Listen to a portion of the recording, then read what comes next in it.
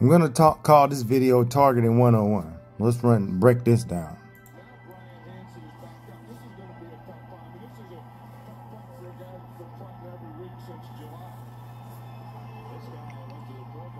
So what Deion Sanders is doing right now, he's just hyping himself up. That's all it is. Some of y'all can call it showing off, but he's just saying, hey, let's go.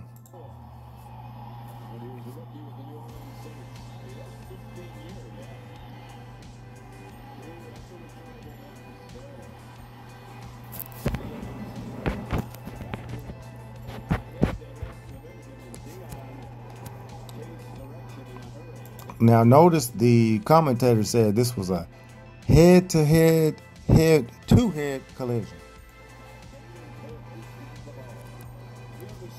And that's the snapper. That's the snapper. So he made sure he got down there and tried to get him a piece.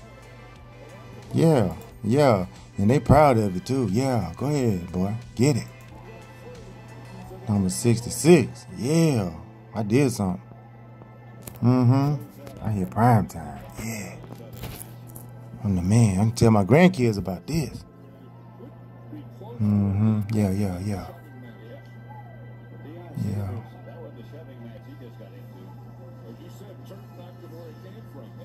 So even the commentators, that is what's his name? Sounds like not John Gruden.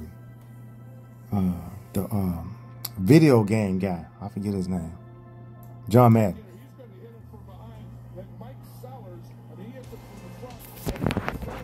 Hit him from the back. Okay. Now notice this.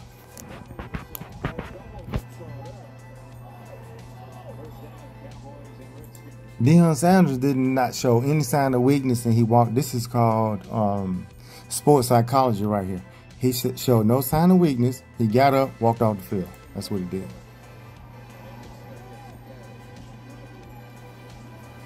See? He not sulking over there. He not crying about it. He knows what comes with the territory. See?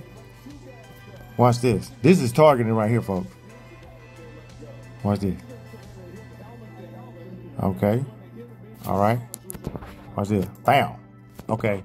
That's targeting. Bam. From the back. Now, so whenever a person is pompous, showy, braggadocious, people, they are going to come for you.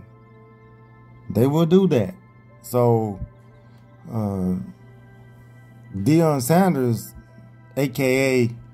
Coach Prime, you know, he had the ability, but he knew what was coming with it. So, in these situations, you're going to have people that love you or hate you.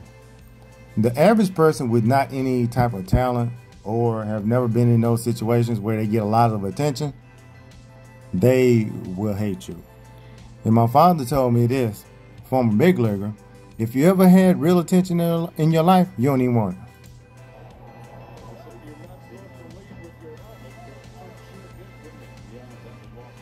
Yeah, he led with his helmet because he was trying to hurt him.